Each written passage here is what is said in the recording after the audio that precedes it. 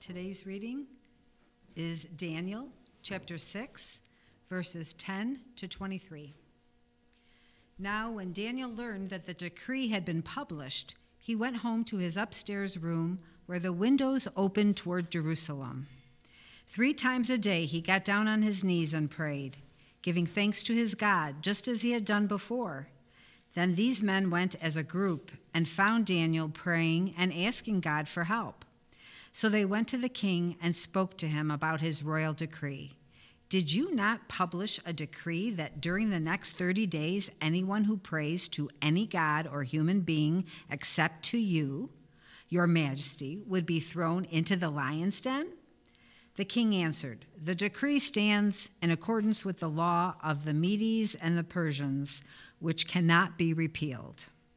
Then they said to the king, Daniel, who is one of the exiles from Judah, pays no attention to you, your majesty, or to the decree you put in writing. He still prays 3 times a day. When the king heard this, he was greatly distressed.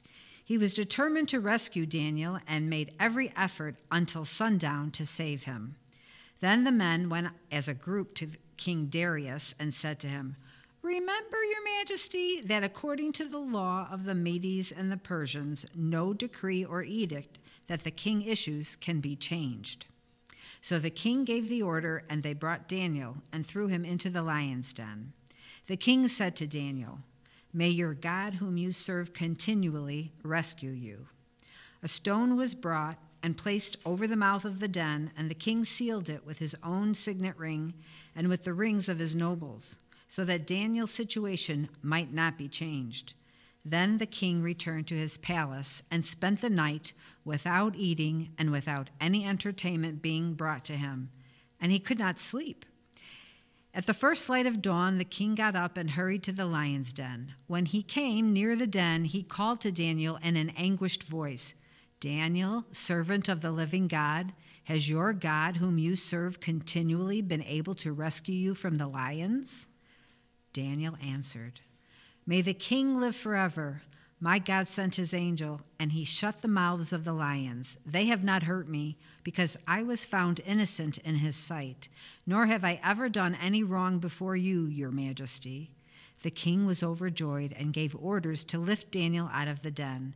And when Daniel was lifted from the den, no wound was found on him, because he had trusted in his God. May God bless the reading, hearing, and understanding of his word. Amen.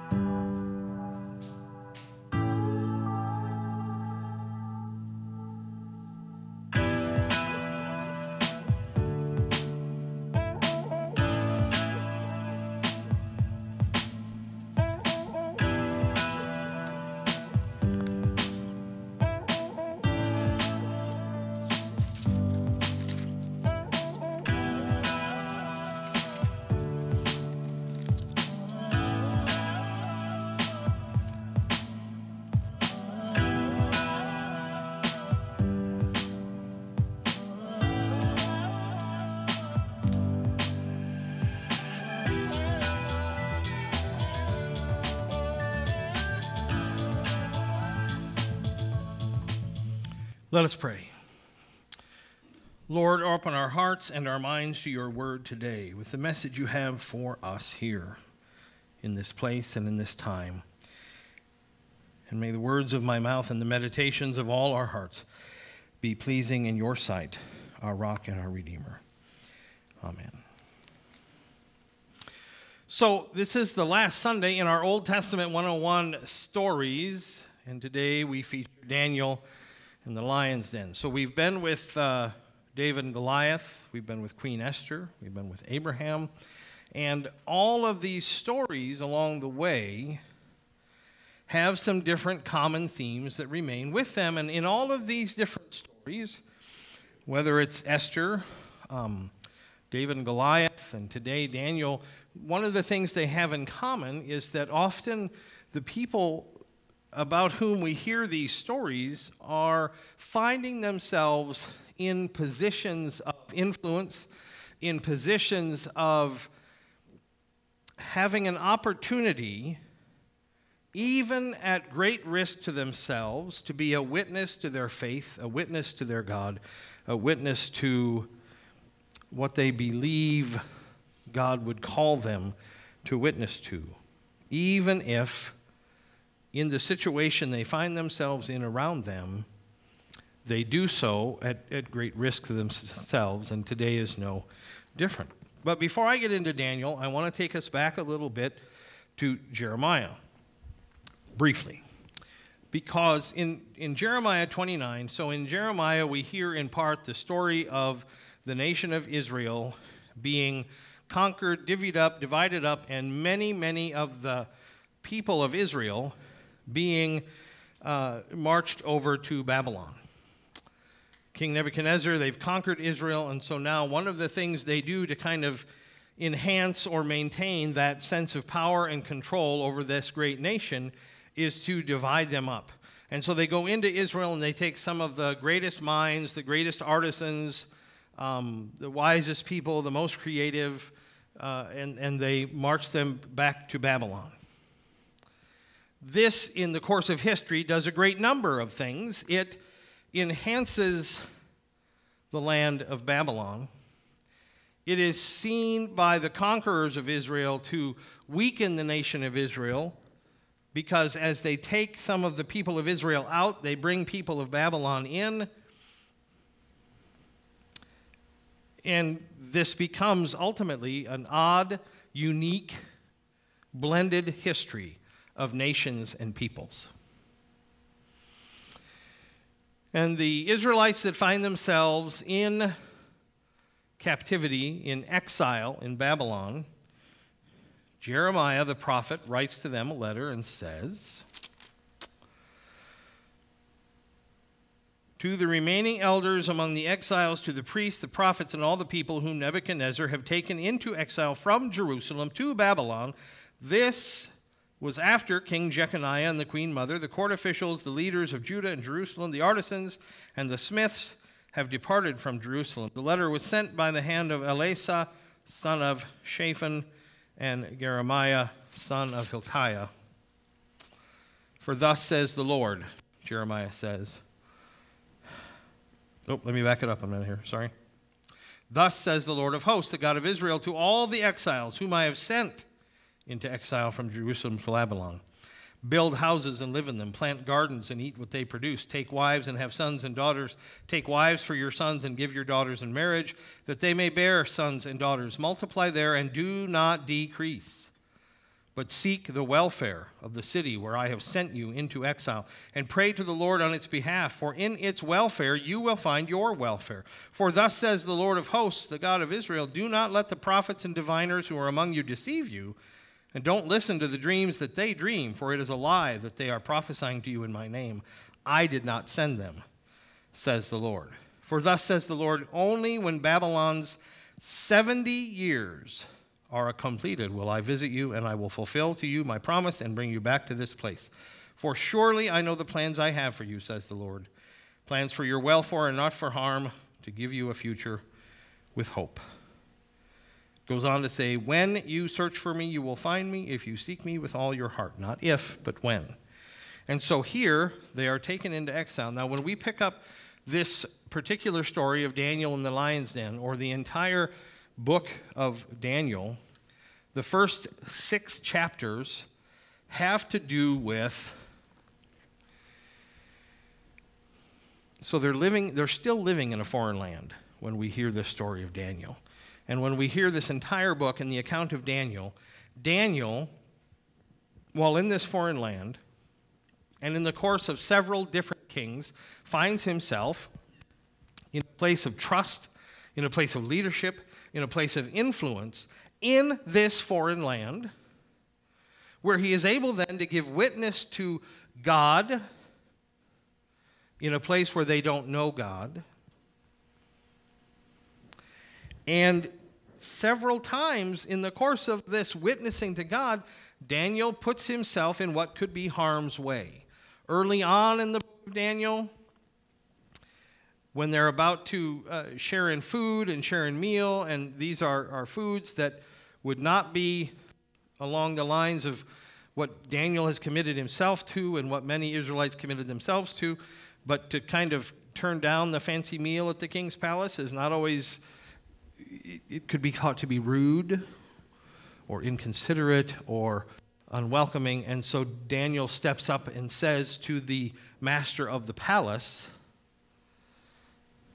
for these reasons, I can't and won't partake of this. Can we find another option? And because he has found himself in favor with the palace master and eventually, as we read of the different kings there, God makes a way. And God makes a way. And Daniel continues to witness to the love, the grace, and the power of his God to those who don't know his God. And they begin to recognize Daniel as someone who lives with tremendous integrity, someone who lives with great faithfulness to God while at the same time serving in this foreign land, in places of trust and in leadership without being, while standing his ground without being confrontational. And more, Daniel is recognized by leaders and authorities as someone who is trustworthy, even though they're from a foreign land. Even though, why would you promote a foreigner to these positions of leadership when they're not local, they're not native, and they have beliefs that people commonly know that Daniel is a person of prayer, a person of great devotion to his God, who shares and witnesses to the faithfulness of his God to all these people. Why would you bring a foreigner up the ranks to places of leadership and power, except by the fact that this man has demonstrated himself to be a person of tremendous integrity, great wisdom. He's interpreted visions for the leaders, and they begin to see Daniel's God really working through him.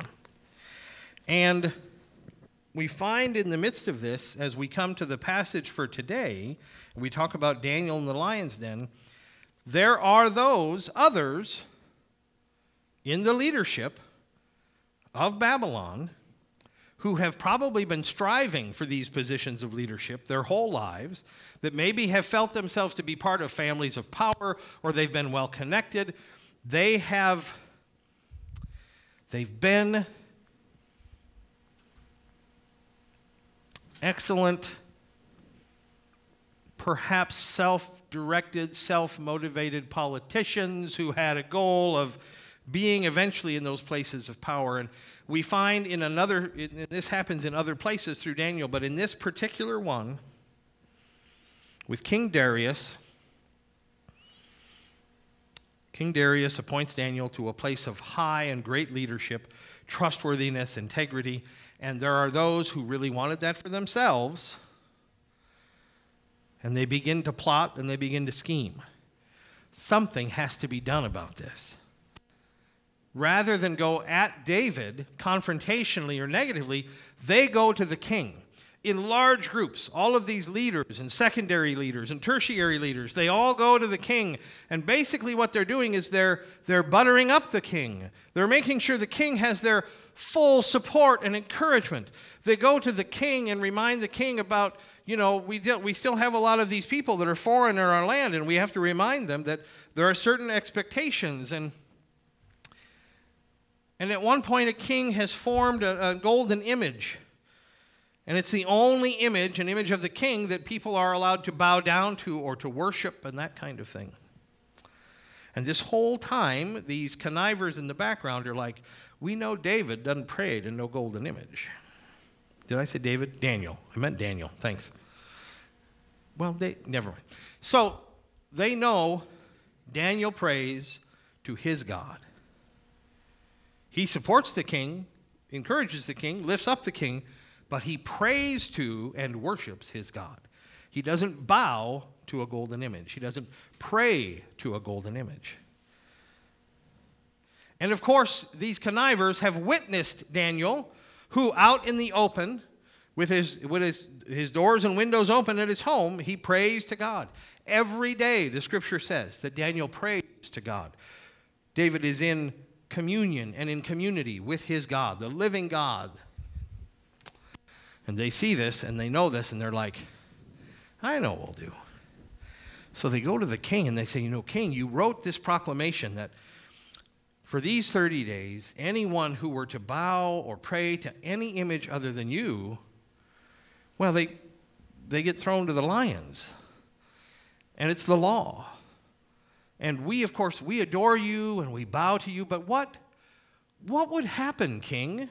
What would happen, king, if we were to observe or if we were to come to know another, say, citizen in our community who perhaps we even observed praying to another, bowing or kneeling to another?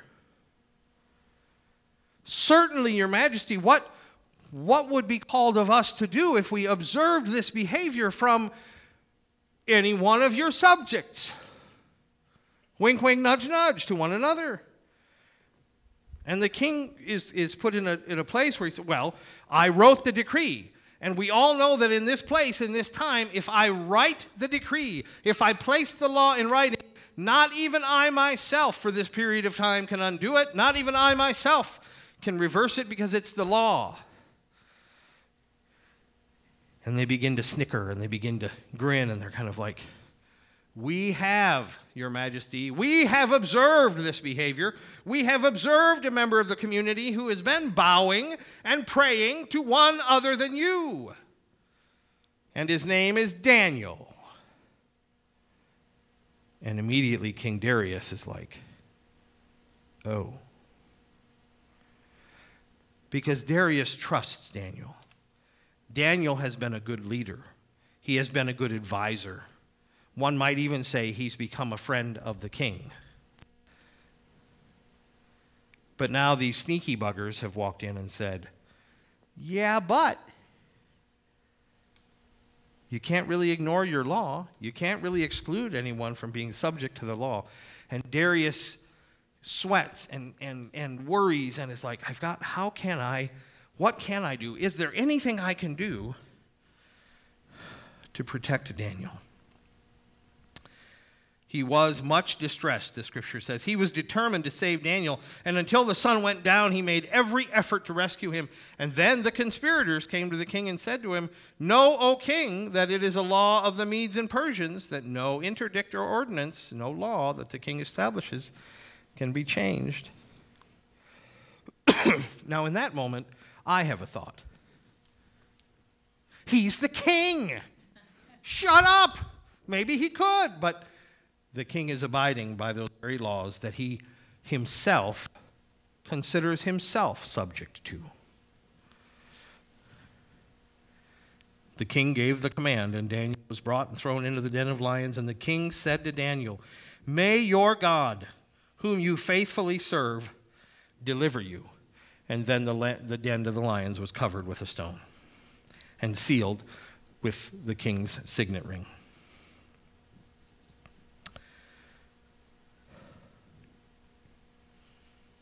The king went to his palace and spent the night fasting. No food was brought to him. Sleep fled from him. There was no entertainment to be held. And so think about that. This king who has to enforce this law, who has sort of kind of been tricked into something, he begins to respond to this particular need and challenge the same way he knows Daniel might, in fasting. Perhaps even in lifting his voice in prayer to this God that he doesn't necessarily know as his God. But even he begins to lean on the witness of Daniel, to trust in this God, as he says to Daniel in the lion's den before the stone is put on there, may that same God to whom you have been so faithful and to whom you have given witness protect you.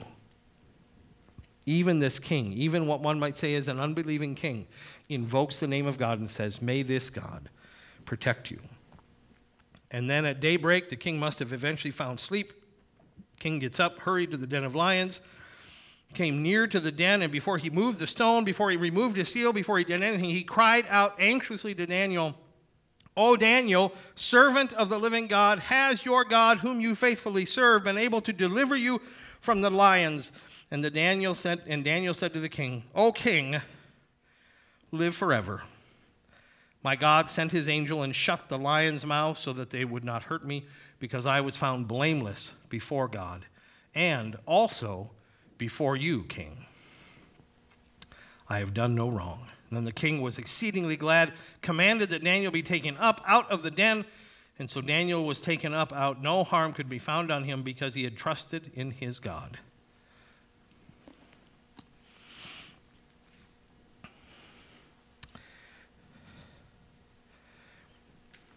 And then the king commanded that all those who had accused Daniel, who had set up Daniel, who had betrayed Daniel, they were to be thrown to the lion's den.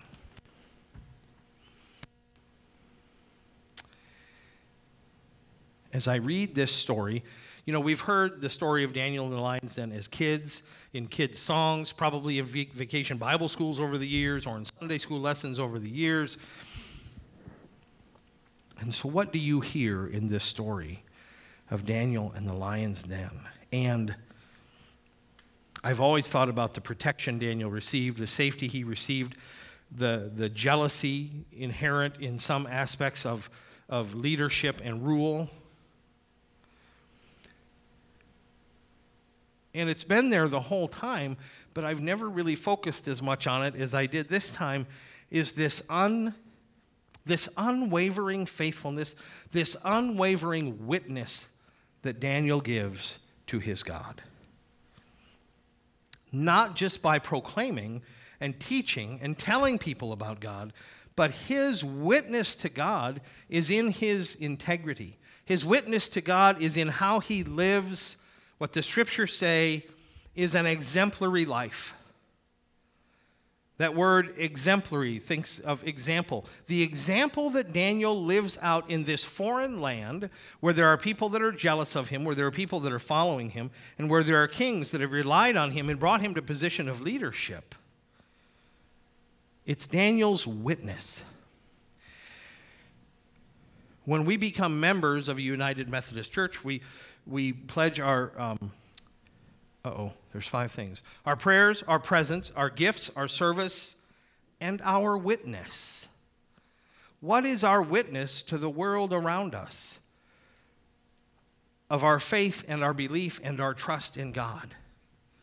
What is our witness to one another in our service to God and living lives that are exemplary, living lives that give an example of what it means to be a follower of Jesus Christ? It's not always about just telling people about Jesus and telling people about what Jesus has done in our lives and meant in our lives. That's all very, very important. But sometimes one of the best things we can do to live an exemplary life, to make an example of our Christianity and lift up our faith, is to simply live a good example of caring for others, no matter what, of coming alongside others in times of celebration, in times of sadness, in times of frustration, and in times of challenge, of offering the same unconditional love, grace, and mercy to others that God extends to us, so that as people see our witness and see how we live our lives, they might begin to come to understand some of the why behind the how we live our lives as we give a witness to others. What is the witness of this church on this corner of these 2 roads, across from that high school and in this neighborhood? Not necessarily building a reputation around programs and things like that, but building a reputation around relationship. And so what does it mean for us, like Daniel, to bear witness to all those around us, to coworkers, to friends, to family, to people we live in community with? What does that look like for us as we are witnesses of the living Word of God found in Jesus Christ in particular for us? Let us pray. Lord, help us to live faithful lives. Help us to live in witness to your love and grace and mercy. In witness to your faithfulness, help us to be more faithful. As we have an opportunity to engage people in our neighborhood through things like Vacation Bible School, through our fireside fellowships, just to say, hi, neighbor, how are you? Help us, Lord, to be aware of the witness we give every day. In Jesus' name we pray. Amen.